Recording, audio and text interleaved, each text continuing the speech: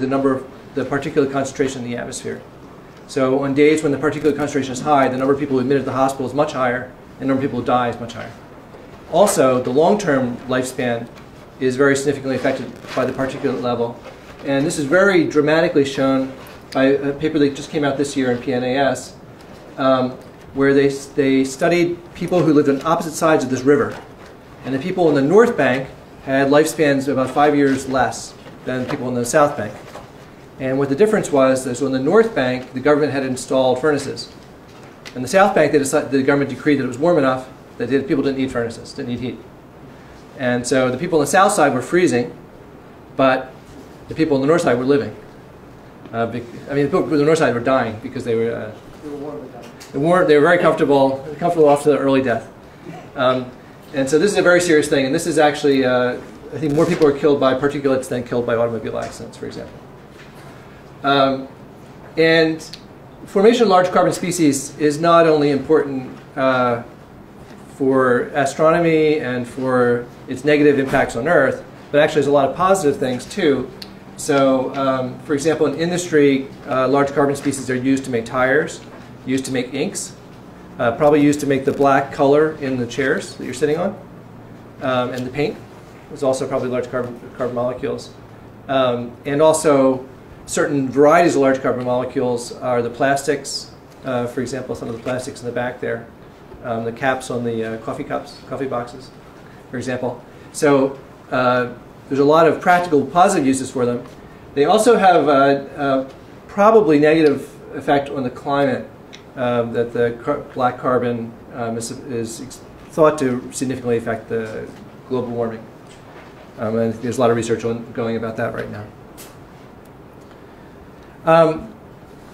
Now, as we saw in a couple talks this morning, the reaction networks that lead to the large carbon species in the experiments, for example, in Ralph Kaiser's lab, and also in outer space, probably, are really complicated. And for sure, in combustion systems, they're really complicated.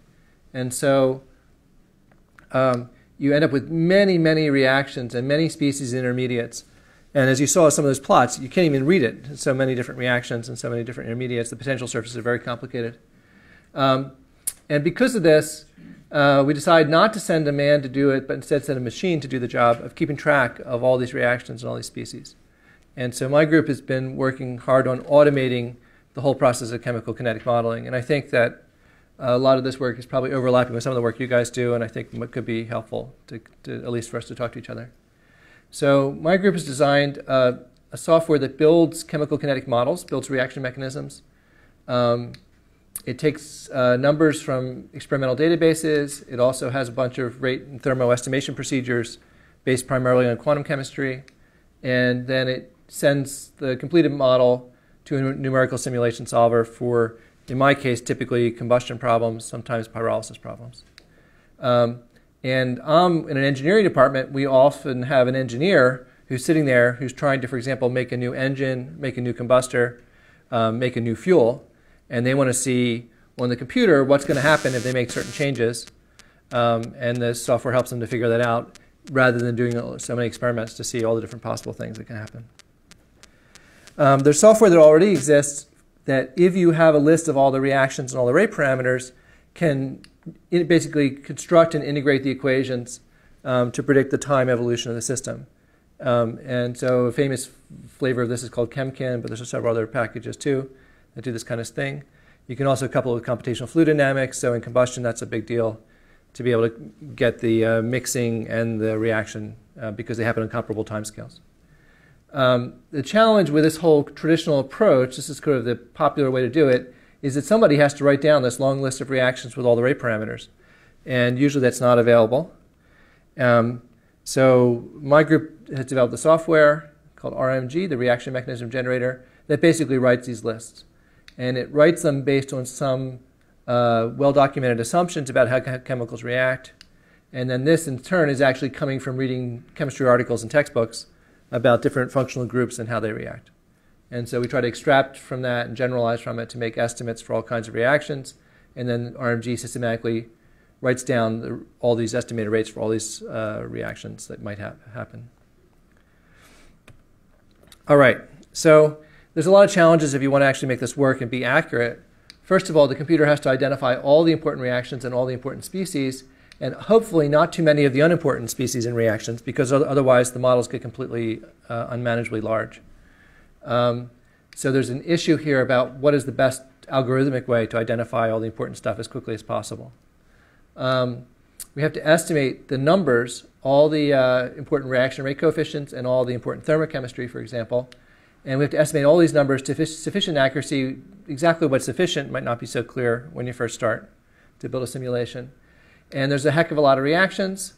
And what we do right now is typically we do quantum chemistry on some examples of each type of reaction, and then we generalize using Benson-type methods to extrapolate or interpolate between those quantum chemistry calculations.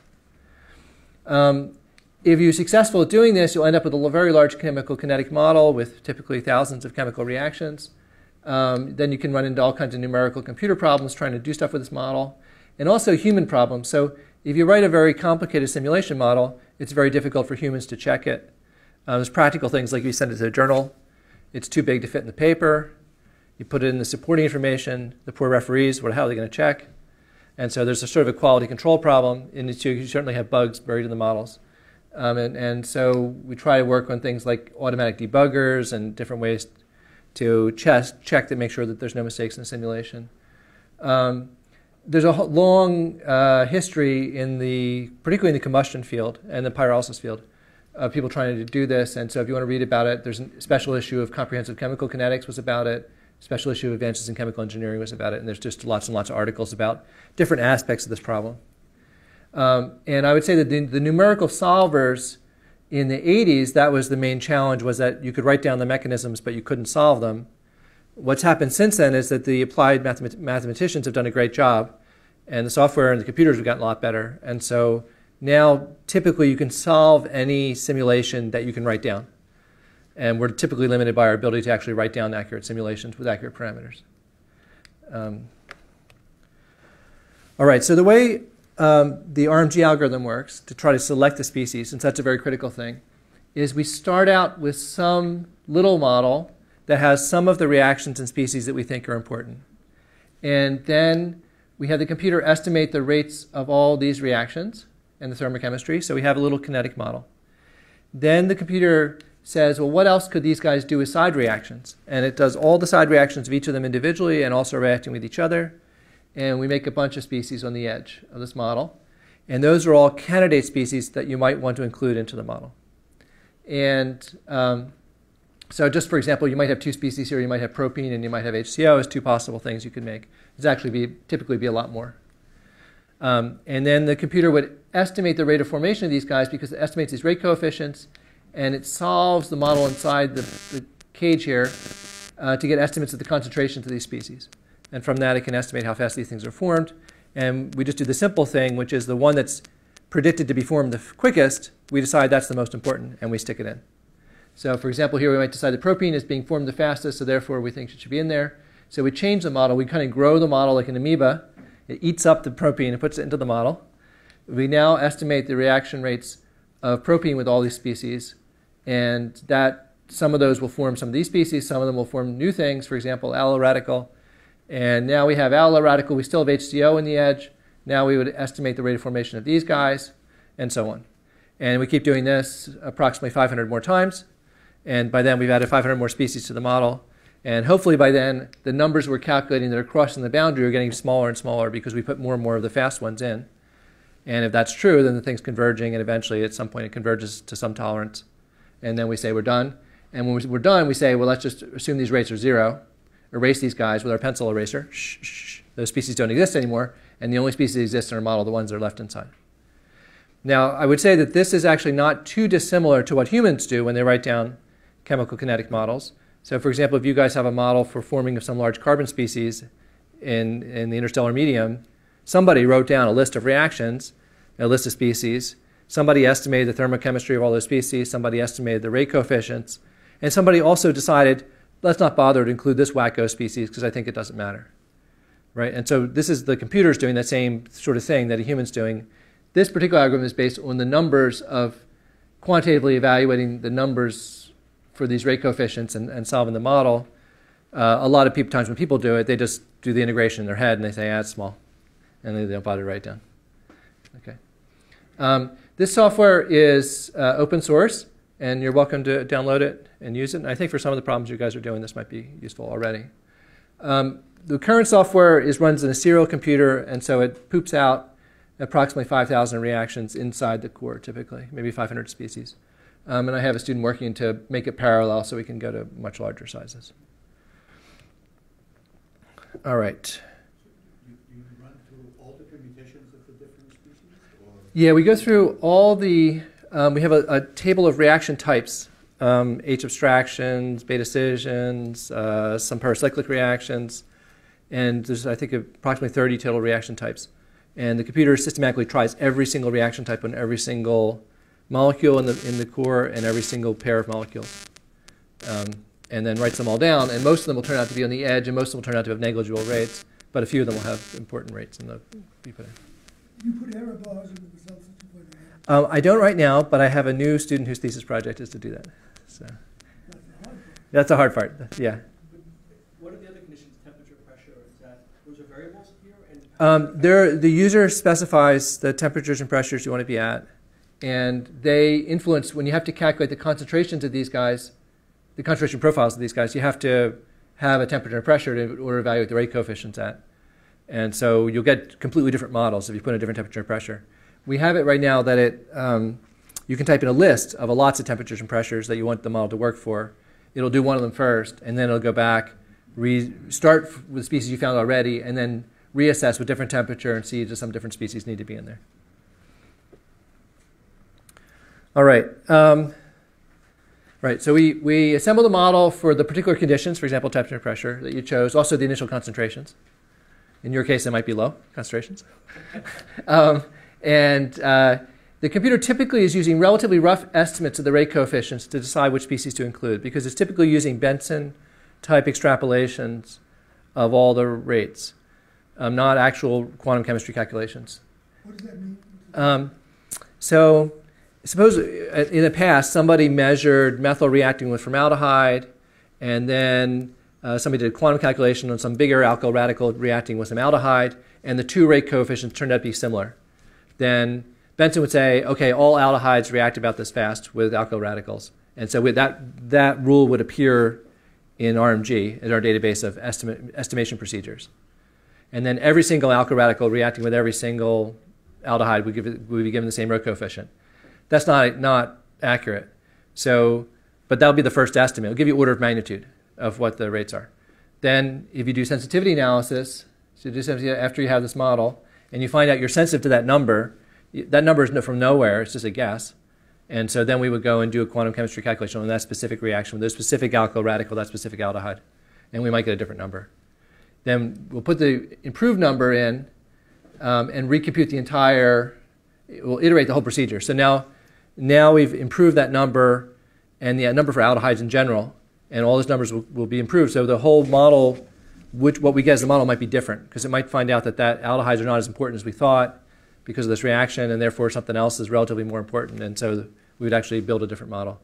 And then we keep iterating that whole procedure over and over many times until we're not sensitive to any numbers that we think are rough estimates. And this has to do with our estimate of what the error bars are. At that point, we say, okay, we think we have a good model. Now we're ready to repeat this whole thing for some different initial conditions, and then we do it for a bunch of initial conditions. We finally do that. We think, okay, now we have a good model at a lot of different initial conditions. Now we think it's really a good model. And now we go and we'll be willing to go compare the experiment. Or astronomy. Well, I guess experiment. Measurement. Observation. All right. I should warn you that you should not expect the model and the data to agree. At present, thermochemistry for most species is rarely known better than about a kcal per mole for anything. And the EAs are usually uncertain by at least 2 kcals per mole for almost every reaction. And the A's are often uncertain about factors of 2, even for things where people have done good measurements. And so there's no way with those kind of error bars you should expect any kinetic model to exactly predict anything. And if you see papers where people publish data points and a line that goes through the data points, that means they got a magic marker out basically and drew it through the data points.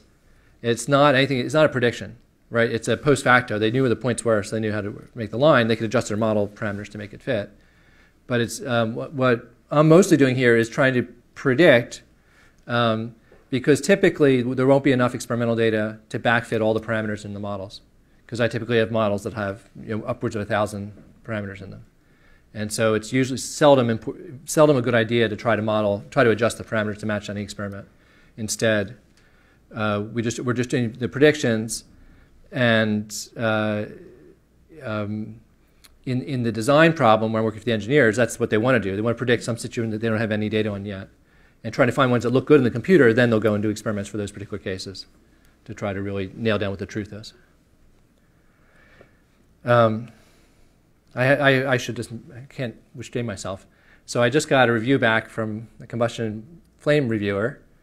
He had a paper, had a new fuel. We predicted all kinds of behavior of this fuel. 17 figures with comparisons to the model predictions and some data. And one of them doesn't match. Figure 15. So the reviewer writes, "You cannot publish this paper with figure 15. Please delete figure 15. We're like, how does the community learn anything if we pretend that our model is perfect? I mean, the thing you learn about it is we learn that we can't predict the conditions of figure 15 correctly, so obviously there's something wrong with our numbers, or we're missing a reaction or something, or maybe there's something wrong with that experiment, but that's where the chances to learn something." So I was very pleased the editor backed us up and not the reviewer, but I was really shocked the reviewer just said basically what they want us to do is just delete the figure.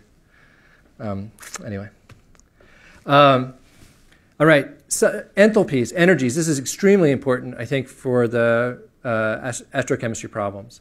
So you're in a situation where you have a big molecule, and the entropy for it to break apart is gigantic, a huge entropy gain. And so there's always going to be some entropy driving the things to fall apart. But the fact that you observe that they grow means the enthalpy must overcome that. And so it's going to be critical that we calculate the enthalpies. In the combustion community, we've learned this already. When we try to model soot formation, we're exquisitely sensitive to the enthalpies of the pHs and some of the larger hydrocarbon species. And if you get those enthalpies wrong, then you get the whole thing wrong. Now, the frightening thing is that a lot of people these days would use DFT, for example, to do enthalpies. And this is a plot of the deviations of enthalpies for the molecules where there's very high accuracy experimental enthalpies. So this is the deviation between the DFT prediction and the experiment. And the scale here is -10 to +10 kcals per mole on the x-axis. So the DFT deviations, many of them are more than 10 kcals per mole off from the true enthalpies. If you go to a better method, for example, CBS-QB3, it costs a couple orders of magnitude, several orders of magnitude more expensive to calculate. But then you can get numbers that are this orange thing here. At least it's sort of centered close to 0, but you still have quite a lot of deviations, and some things are off by about a 6 or 7 kcals per mole, which is still quite a lot if we're trying to calculate equilibria. If you go to CCSDT F12, which is a really very nice electronic structure method, keeps track of correlation, has explicitly correlated wave functions, really very good method. You do it with a double zeta basis set, you get numbers here where you're offset from 0, so it's worse than CBS-QB3 from that point of view, but the width of the distribution is approximately similar to CBS-QB3. If you increase the basis set size, triple zeta, quadruple zeta including correlations of all the core electrons, you finally get something that looks halfway decent, errors of a couple, maybe 2 kcals per mole. But the levels of enthalpies that you see in most papers are usually calculated CBS-QB3 or DFT. This is the most common type methods. And they can be very significantly in error. Now, you can save yourself to a large extent with empirical corrections. So these blue curves are after you add empirical corrections to the quantum chemistry calculations. And the typical ones, the ones we're using here, are called bond additivity corrections. Other people use methods that call homodesmic or isodesmic reactions. It's essentially the same thing. If you do any of those methods, you can make even pretty crummy methods like DFT not that bad, and you can make good methods like CBS-QB3 or the CCSD. You can make the errors very, very small, so less than 2 kcals per mole. So you can do quite a nice job with this. But this is something to watch out for, is we are making empirical correction, and if you don't have experiments for any species similar to what you're trying to calculate, you might be really seriously in error. Now, we can do that for enthalpies because we have a lot of enthalpy experimental data. So we actually are in pretty good shape. For reaction barriers, we're really in trouble because we have very few reaction barriers that we really know what they are. And so if you calculate a reaction barrier, you get this black line, and it looks like perfectly reasonable. But then if you look at the enthalpy that this method calculated for the allo radical, the reactant, you can see that it's almost 5 kcals per mole off. So that gives you some alarm that you think, well, if you're off 5 kcals per mole off in the reactant, you're probably at least 5 kcals per mole uncertain in the transition state as well. You can go to the products, and you can see that the products are also maybe 6 kcals per mole off. Okay? And you can use the corrections that you used on the reactants of the products to try to extrapolate in to figure out what would happen in the transition state. And you see you get these 3 different numbers for what the energy of the transition state is. And so there's a pretty significant error here. And also, because these corrections are different sizes for the products and the reactants, you'll actually get different rates if you compute it in the different directions. They won't really be consistent with the known delta H of reaction. So you have to make some choice about which direction to compute the reaction in, and you'll get something different, and won't really be internally consistent with the quantum chemistry. So you have like a consistency problem. And it's not huge. It's only 1 kcal per mole, 2 kcals per mole. But at the temperatures that you might see in space, that could be a lot. That could be a very big factor in the equilibrium constants. And so I'd say that right now you'd be very lucky if you get a barrier height that's better than 2 kcals per mole. All right, from a quantum calculation. Some experiments can do better than this, but not much. This is really hitting where you can do. These rates that I'm going to use and calculate are almost all coming from transition state theory. I hope you guys know about this. Anyway, this is the RCAM formula for it. And the fundamental thing is it depends on a very good definition of a dividing surface between the reactants and the products. And if you change, subtle changes in that dividing surface will really change the predicted rate coefficient a lot. There's a bunch of technical problems in the ways people do these calculations. Lots of little factor of 2 effects. It must work out okay because actually the rates we calculate in Cambridge experiment, they're not that bad. So some of these factors of 2's must sort of compensate for each other. But for sure, there's no reason to think that we're doing everything exactly right. I'm going to show at the end of the talk that there's some other ways you can compute the rates. They're usually a lot more expensive and often not any more accurate. So that's why people typically use transition state theory. But there's a lot of people working on trying to make better ways to do the calculations because they recognize the problems. All right. So at this point, you probably said, why am I going to tell you anything about these predictions? I can't calculate any numbers worth a darn. The model's too big to look at. This doesn't sound very promising. Let's go back in the lab and just measure it. Is that right? We have a very fortunate thing is most of the observables we care about are really not that sensitive to any individual rate coefficient or any individual enthalpy number. And so oftentimes the sensitivities are sort of square root or less than square root, cube root or something, dependencies on the rate coefficients. So you can have actually quite significant errors in some of these rate coefficients, and they really won't affect the thing you care about. So you can actually get quite good predictions, as I'll show you, even though in every single detail where the model is not really correct. And what's happening here is that oftentimes there's many, many reactions that are too slow to really matter. So I could put any number in there as long as it's small, and I get the same prediction. Or they're too fast to really matter. I put any number in there for the rate coefficient, and it's always going to come out to be the reaction is partially equilibrated. And so it turns out that I have a big giant model with 5,000 reactions in it. There might be only 20 that are anywhere close to being rate controlling. And the other 4,980, I can have any crap estimate in there at all as long as I'm within a few orders of magnitude. I'm good. That's why this whole thing's going to work. But still, don't expect anything better than factor 2 because I don't think any of my numbers are as good to factor 2 in the model. All right, now I'm going to show you a test case. The Department of Energy funded a ton of experiments on butanol combustion. Butanol is a new fuel. There's a 20 million gallon per year butanol plant was constructed in Minnesota. There's a lot of technical reasons why butanol would be better than ethanol. And so it's very attractive. It's so attractive that it's now in the courts as different manufacturers of butanol are duking it out about who owns the key patents to control the production of it, with the consequence that no one can actually buy any butanol right now. So it's not really helping society. But hopefully the lawyers will get it straightened out and they'll make a deal, and then you'll all have butanol in your car.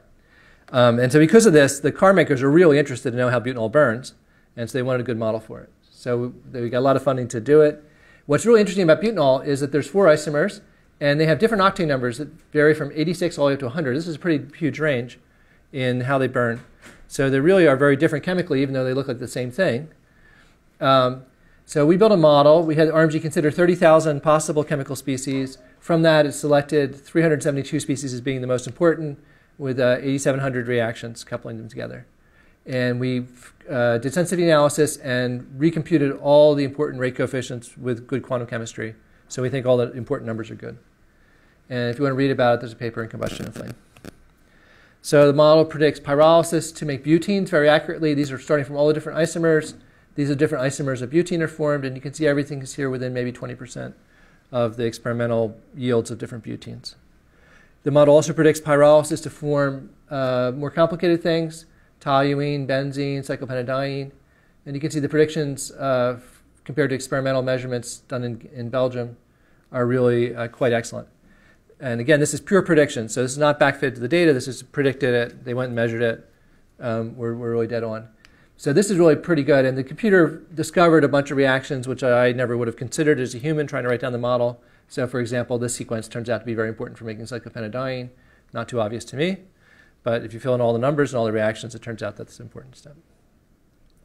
And these experiments are all done about 1,000 Kelvin. You can see 900 to 1,100 Kelvin, which happens to be a convenient timescale for the apparatus they had.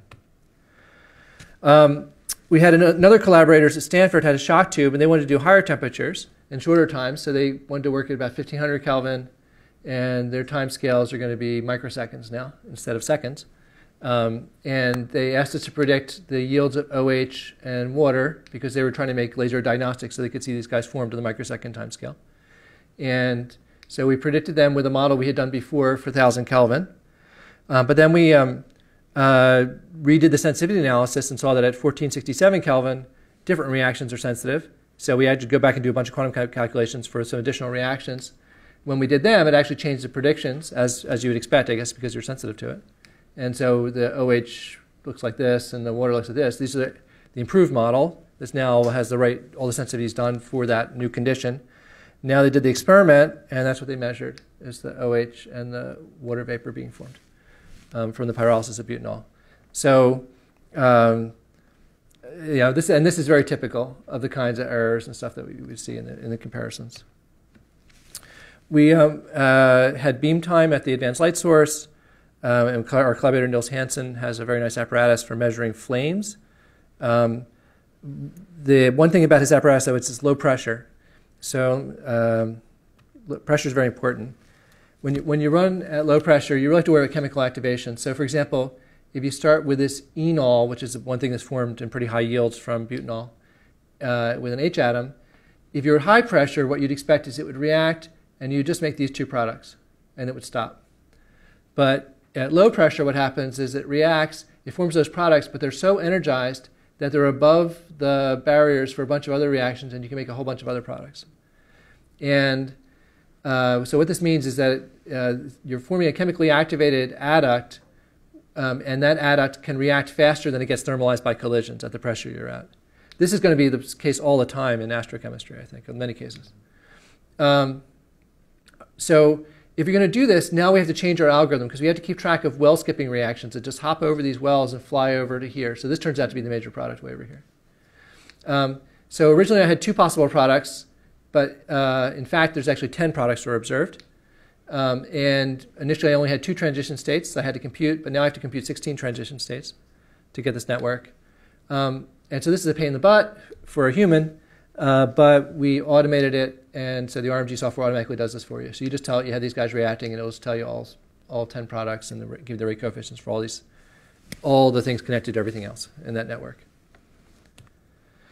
And so this is really important because at in normal combustion, we're sort of in this pressure and temperature range, but in the MBMS flame, we're at a lot lower pressure, and these are estimates of where you move out of the high pressure limit as a function of temperature and pressure. And you can see that as you move lower in pressure and higher in temperature, you get to be that almost everything gets to be chemically activated and in fall off.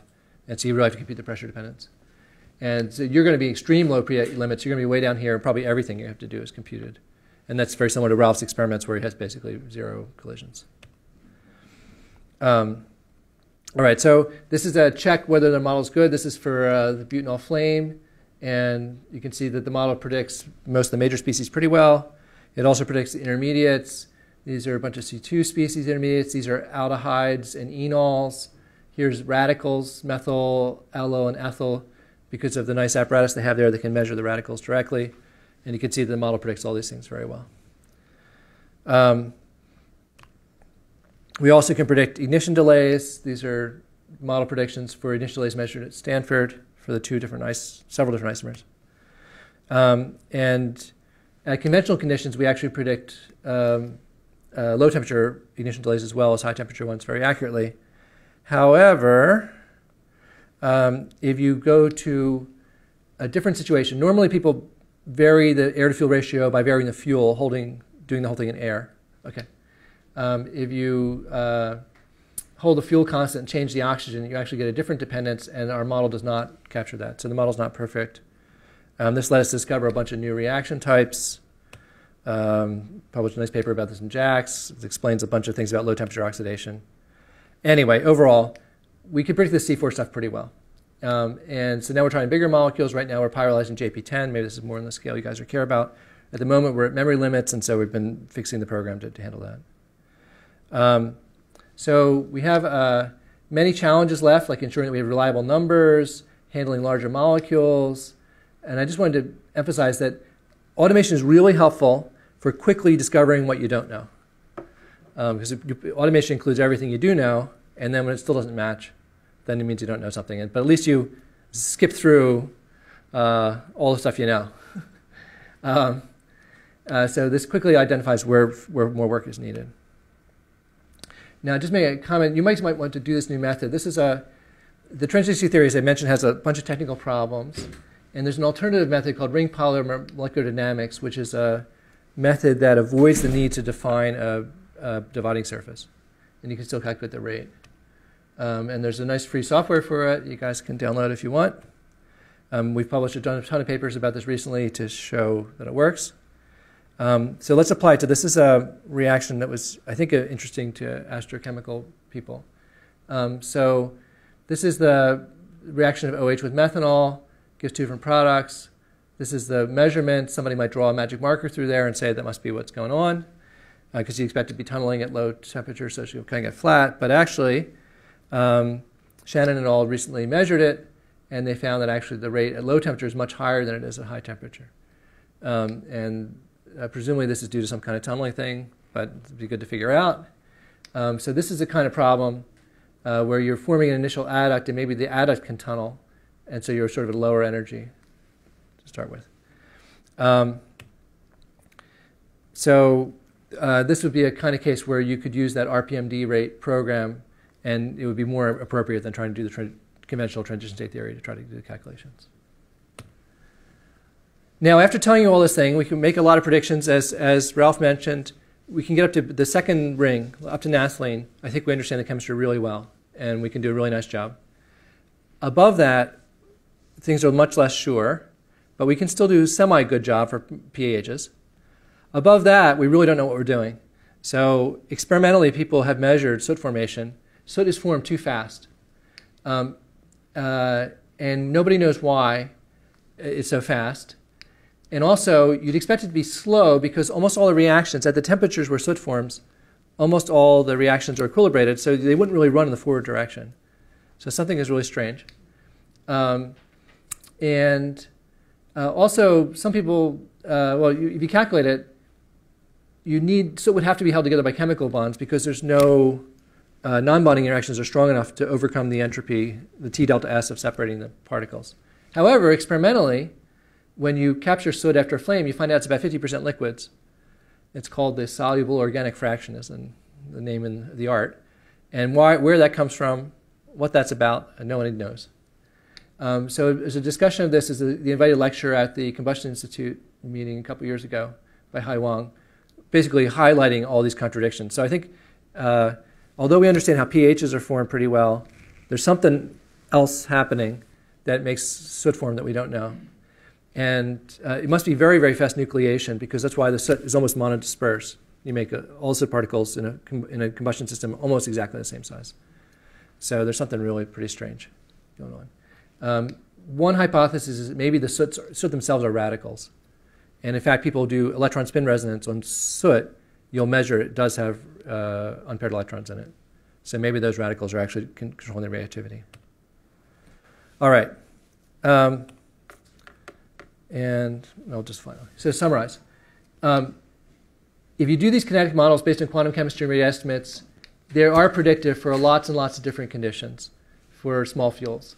And you can build these pretty big models pretty quickly. And if you have some experiments to check and some good theoretical guys to help you do the quantum chemistry calculations, you can really identify a lot of discrepancies. Most of them you can resolve. A few of them identify that there's something crucial to learn. And I showed how we use it for biofuels. And we're working right now to make it work for more complicated, bigger molecules. And I think this is a really great way to see what's predicted by our current knowledge of chemistry. So for example, if you guys want to understand what our current understanding of pHs would predict, would happen under whatever conditions in outer space, I think we could do it. I think that this has to be complemented by some ongoing effort to try to discover new chemistry and improve our understanding, because obviously we don't understand things perfectly. So, but I think if we do both of these together, we can really make some good progress. And I just wanted to acknowledge the Department of Energy for most of the funding, all these experimental collaborators who let us see their experiments often before they're published, and also advise us about the error bars and so on. And then my student Shamel Merchant, who did all the butanol work, and the RPMD rate program was developed by Yuri Solomonov. Thank you.